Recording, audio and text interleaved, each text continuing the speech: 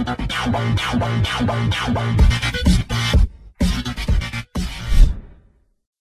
guys, Shane here, Fugatech 3D Printing. Today we're going to show off the tool that came in this month's 3D Geek Box, which is this little brass brush. Now I use a much smaller set of these for cleaning guns. There's a lot of them out there for lots of different occasions. That's what I've used them for. This one's a little bit larger, and this one is for cleaning your hot end.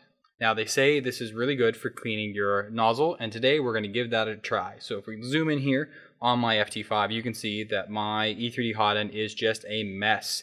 And we're going to give this a try and see how well it works. Now again, some of the gunk on here is from failed prints, or sometimes when you're printing PETG, it can ooze out just because PETG, once it's heated, I don't know the proper term, but I guess its viscosity is much lower, I think is the proper term, but anyways, it flows and it's much a thinner plastic once it's heated up. So it has a tendency to ooze out of those really, really small cracks if your hot end and nozzle are not, or your nozzle and throat are not absolutely tight. So we're going to go ahead and heat this up to the temperature. So I have PETG on here, so I'm going to heat it up to about 240 degrees, and then we'll see if we can get this stuff off. All right, so now we're up 240 degrees. We're going to give this a brush, see what happens.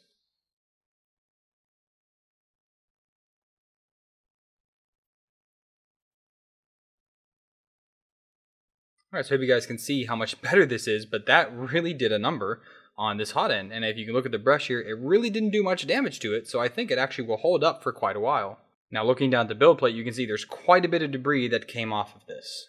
And right down in here, you can see all of this came from that, so be careful where you do this. You want to make sure you minimize where this all is going. So I want to thank Maker Geeks for including this in their box. Again, it's not a very high quality one, but it does the job well. You can see here some of the teeth are already a little bit frayed off, but again, it does a good job for what it is for. And this isn't meant to be anything very expensive, it's just meant to be useful, and I can always appreciate tools like that. You know, a lot of us shop at Harbor Freight. They're not the best quality, but they get the job done for a good price.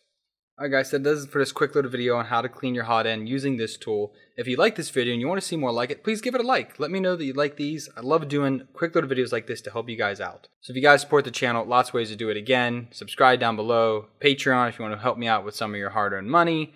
Down below there's going to be affiliate links. Go ahead and check those out. All that stuff really helps me out make the channel. It helps me make content like this possible.